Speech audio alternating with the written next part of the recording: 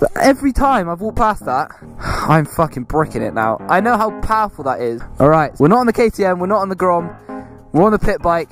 Today, I have my girlfriend holding a paintball gun, and she's going to shoot the shit out of me.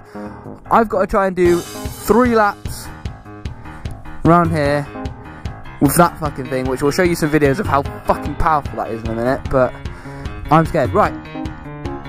Well, I'm going to start it. Fucking, alright. Fuck me. If the bike cuts out, I'm going to fucking cry.